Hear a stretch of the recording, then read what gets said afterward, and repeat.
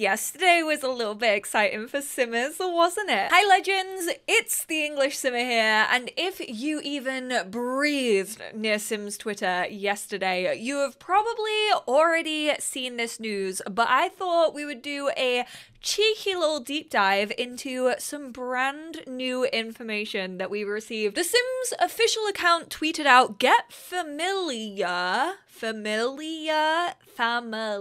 with The Sims this season. Whether you're expecting an update, expecting a baby, aka maybe infants," there's no maybe about it. We know that we're getting The Sims 4 infants. This is basically like their quarterly teaser, so I'm going to assume that this takes us from January 2023 all the way through till probably most likely the end of March, or waiting for a new expansion pack to arrive. So it is confirmed we are probably most likely getting a springtime expansion. I'm assuming this is gonna arrive like towards the end of the quarter, so maybe like middle to end of March is my prediction for that. It's all relative. This is sounding like it has a lot to do with family and family gameplay and relations. So first off, we have this little kiddo sat in front of a tree. We'll get into like all the background and stuff. Firstly, I absolutely love their hair. It's very likely that this is going to come in an SDX drop. The jacket is also new. I went through on my kiddos in Create Sim. I was like, is this throwback fit kit? Is this the also sad beige child kit that we got a few months ago now? It isn't, from what I can tell from going through the catalog. It looks like a brand new windbreaker. I mean, not my favorite asset ever. I feel like I've said for the last 2 years, I'm kind of sick to the back teeth of like athletic looking stuff. I also think they make me uncomfortable because they never put like a t-shirt under here or anything. So I'm just like thinking of that, like rubbing against my skin. Oh, it makes me feel a little bit gross. And then we kind of get this like illustration in the background. I honestly just have to say, I'm a really big fan of this sort of production. I love the artwork. I think it's so sick. It reminds me of Bear in the Big Blue House. Like, don't these clouds remind you of the moon? Which kind of like runs into the theme, I think, but we'll get into that. So it says the Michelson reunion, San Sequoia, I think that's how you pronounce it, San Sequoia 2023. I'm assuming that San Sequoia is going to be the brand new world that we will be getting with this expansion pack. I'm also making a very educated guess at the fact that I think it's going to be inspired by San Francisco. I mean, first and foremost, you've got pretty much, I feel like, the Golden Gate Bridge or something that is very reminiscent of it, but also the fact that I googled sequoia and it's actually a species of redwood tree. Redwood trees obviously like strong ties to both Northern California and Oregon, which makes sense where EA is based. They are based in San Francisco. So unfortunately, I do think we'll be getting another coastal, like North American world. Coastal because of the lighthouse over here. You obviously see the sea or like a lake. Honestly, I feel like this is going to be super similar to Copperdale. We kind of saw the water element and like a waterfront in the little teasers of the artwork that we got in the Sims Summit. However, I would like to say, Sims team, can we please get some variety when it comes to worlds that we are influenced by in The Sims 4? There are so many incredible places that have zero representation in The Sims 4, and I feel like we can step out of the North America, UK. So let's focus on the Michelson reunion. I know a lot of people have been saying, I think this is going to be like Generation Z. I honestly don't really want to use Generations. I did use it initially. However, to me, this is skewing a little bit younger. This doesn't kind of feel like a whole sort of family thing, although there seems to be a disconnect between like the promo that we've seen for the expansion and also like what this is talking about. So I think like familial gameplay and familial themes are gonna like come into this very much so. I'm kind of hoping for a big base game update before this expansion pack comes out, which adds like more relatives being able to be created in Create a Sim. I don't know if there is gonna be a reunion sort of event in this expansion pack. I will hold my hands up and say I'm honestly not that fussed. I don't really care for family reunions. Don't get get me wrong, I love my family. I'm from a very, very big family. I just don't think it's the most interesting theme that they could go for when it comes to like events. In a sort of familial gameplay, I would much rather them focus on like different birthday parties, sleepovers. We did also get family gathering in my wedding stories. To me, that honestly doesn't really feel like a reunion type thing.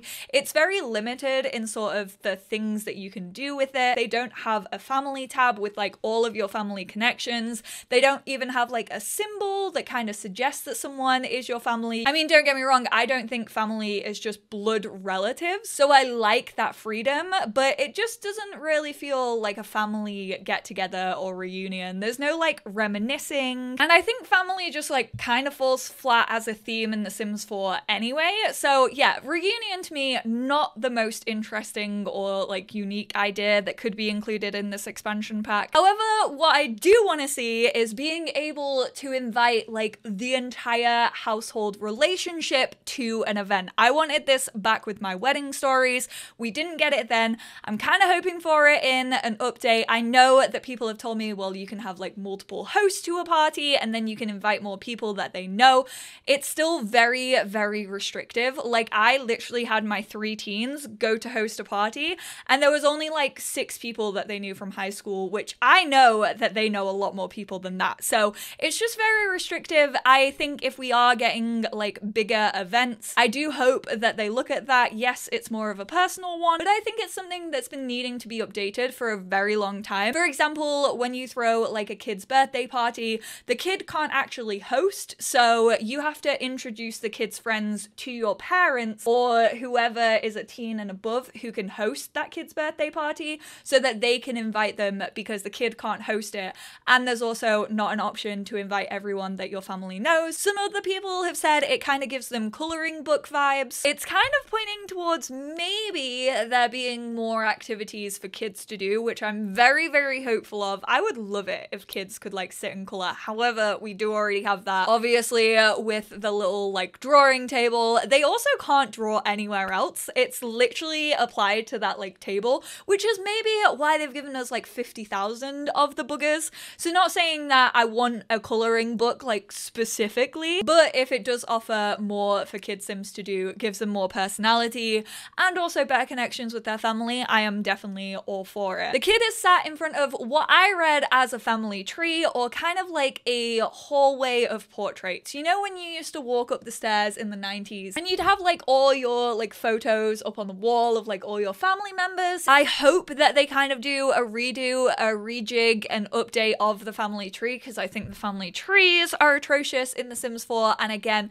those more familial relationships being able to be created in Create a Sim more easily than they currently have to like go through. Which then zooms in to one big update and has this little nappy, which honestly looks like a sleep paralysis demon. But obviously we know that we're getting infants. This is a little nappy, kind of hinting once again towards infants. I don't know if these are in chronological order. We aren't actually getting a live stream until the 31st of January. I don't think the infants will drop before that live stream. I don't really know when they do base game updates. Maybe it will literally drop on that live stream. It could potentially be a Tuesday. They might be like, go enjoy infants. And then we are getting 2 unique kits. I personally just think that these will be a Create a Sim kit and a Build and Buy mode kit. I don't know if there's really anything that makes them unique. This has basically leaked, I will say. The one and only EnglishSimmer over on Twitter basically let everyone know that the Simtimates collection had actually leaked on the EA app. And of course, I recently downloaded the EA app and I can tell you it has leaked. It's currently tagged as modern menswear kit, which is why it says it's in my collection. Obviously it isn't. The Simtimates collection kit hasn't dropped yet, but we did see in the Sim Summit that there was underwear in a little concept art, and this is like pretty much just saying what we're getting when it comes to that Create a Sim kit. What's happened here is there's just been a glitch, like a visual glitch. The programming has accidentally put this Simtimates thing live behind the modern custom menswear. So it's taken the artwork of the kit and put it in front of a pre-existing kit. I've tried to zoom in. It's not like the best quality, but this is basically like a lingerie and slash sleepwear kit, I guess you could say. This sim looks like they're wearing kind of like a sleep shirt, like underpants and a little sleep set. This sim,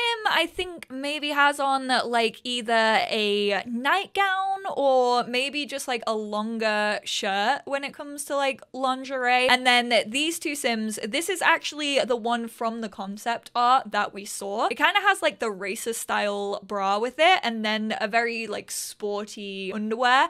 And then this one is a little bit more fancy, definitely has more detail, kind of what you expect from like sort of a sexy lingerie. I'm honestly kind of happy about this. I definitely think we needed more sleepwear. I definitely think we needed more underwear choices. I always struggle when it comes to sleepwear. Intimates aren't like my favorite thing to set as sleepwear just because I personally think they look super uncomfortable and I myself would never want to wear it. So I would have preferred maybe a little bit more of like the cozy route when it comes to like pajamas and sleepwear. But I do think we needed to add a little bit more lingerie into the mix because it feels like we haven't received it in a very, very long time in The Sims 4. I'm hazarding a guess that this is just gonna be like a bathroom clutter. There is references to a lot of teeth. Obviously, we also got the dentures in like a glass of water, which I'm now honestly thinking that that concept art relates to kits because we got the underwear. We also got some of the clutter kit in there. So I am thinking, unfortunately, the dentures are gonna be part of a build and buy mode kit and they're just going to be purely decorational, which kind of reiterates why I'm like hesitant to call the expansion pack a Generations, because I personally, from like what we've seen in the promo, a lot of like the writing, I think it will focus on like family gameplay and relationships, but I think it's going to lean heavily to the younger skewing Sims. I'm thinking like the brand new infants, toddlers, and also kids. I don't know if elderly Sims are gonna get like the rep that we want, that I personally want. I'm hoping that they might do something with like grandparents or things like that. Maybe let your kid Sims stay over with their grandparents and like entwine them within the family a bit. But yeah, I'm thinking maybe bathroom clutter, maybe a little bit of gameplay. Like I said, I don't know what makes these kits like unique or if that's just like language to sell it. Maybe we'll have a couple of new interactions with like a medicine cabinet where you can like grab your toothbrush from, because like that was in The Sims 2, I think, maybe even The Sims 3. We never really see it in The Sims 4. The toothbrush just kind of appears like a lot of things in The Sims 4. Maybe a few interactive objects, kind of like the kids camping kit. I don't think this is a gameplay kit. I think we've said goodbye to gameplay kits, but I could be completely wrong. It might be a gameplay kit that includes like teething maybe for infants or toddlers, losing teeth as a kid, also maybe as an elder, teaching your kids to brush their teeth. That seems more likely in the expansion pack, honestly, to me, because that's where we tend to get gameplay nowadays. But let me know what you think about this little smiley guy. My shiny teeth that twinkle just like the stars in space. And then we have one expansion pack, which is why I'm singing Fairly Odd Parents. This reminds me of Fairly Odd Parents. I think this, instead of the Tooth Fairy, is the Tooth Berry. See what I did there? You gain teeth when you are an infant, a toddler, you lose them, you gain them again when you're a child, and then you maybe lose them again when you're an elder. I'm just gonna keep saying it because I do want to see it, but I have no idea what this could be. Honestly, it feels a bit weird that there's a tooth. I feel like kids are gonna be able to like actually lose their teeth, and then this little like tooth berry is gonna take them away and leave them some simoleons. I'm like hesitantly optimistic. Like, I'm happy if it does focus on kids and kind of giving them more to do. We've obviously seen a kid riding a bike in the world artwork that we saw. We also saw a sim carrying what we think is an infant on their back in like a little baby carrier. So I again do think we'll have those family ties, and I think we'll have little bits of gameplay here or there that make things feel more realistic for family gameplay. I'm just like, hesitantly optimistic, I feel. And then we have the community stream January the 31st, and it says it's all relative, which again, speaking of relatives, family aspect, I don't know, I'm definitely getting mixed signals, because I'm like, okay, this like screams family, and like reunion screams family, and like the family tree, but then the fact that a kid is the main focus and they don't really have like any elder in here, I'm like, okay. And just to really reiterate my confusion with the kind of overlapping themes I feel like we're getting with this teaser, the wonderful Whimsy Alien over on Twitter, thank you Abby for translating this one for me, translated the Sims Brazil tweet, which actually says, family is everything. I just need some clarification on who it is we're talking about when it comes to family. I'm getting Parenthood 2.0. And then the Sims Direct Communications, which is basically where they're like dropping news, but they're also dropping it on The Sims 4. I don't know. This is a new thing that they introduced towards the end of last year.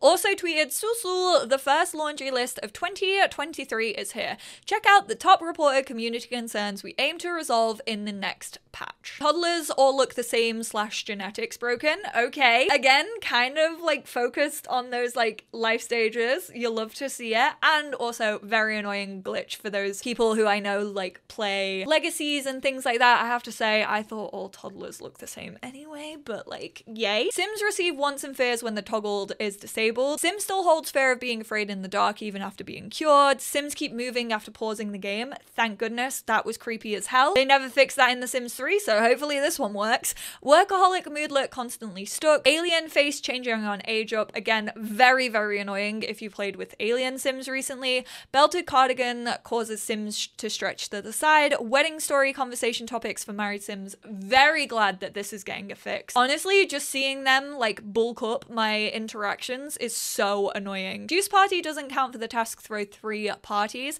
Adding, moving, deleting walls and wall patterns removes objects. Very nice. Definitely know the builders are gonna like that one.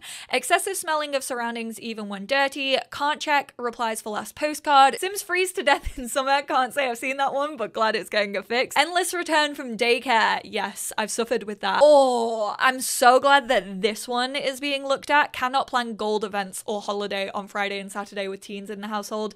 This was broken with high school years. I suffered from it. I'm still suffering from it in my high school years save file. There's a fix for the doctor career. Sims can't use public bathroom stalls, and werewolves are unable to modify, paint, change their fur, and create sim. Yes, mine has reverted back every single time. I've finished my werewolf let's play, but glad it's finally being fixed. I know these probably aren't some of your main concerns, but personally I've been affected by a fair few of these, and I'm very glad that all of them are being looked at. Yes, there's more bugs that do annoy me in the game, but I think this is a pretty solid laundry list for the first one of the year. So there we have it. I would love to know what you all think. I would love to know what you're all reading into about this. None of this is confirmed, just a disclaimer. These are all just my thoughts, opinions, ideas. If you do want to keep up with all the news, I'm going to be covering all of this. I'm going to be covering the infant update. I have a wish list coming out soon that I would like to see for infants and also toddlers, because I would like a little bit of cross pack. I'm obviously going to be covering like all to do with the expansion pack when that comes out. Hopefully, fingers crossed, early access will be on the cards, and I also will be covering the kits. So do subscribe if you want to keep up with that Sims news. Turn that notification bell on if you want to be notified every single time I upload. Also, give this video a thumbs up if you enjoyed. Let me know how you feel about all of this. Maybe you disagree with me. I would love to hear it all. Thank you all so much for tuning in, and I will speak to you all in my next one. Bye now.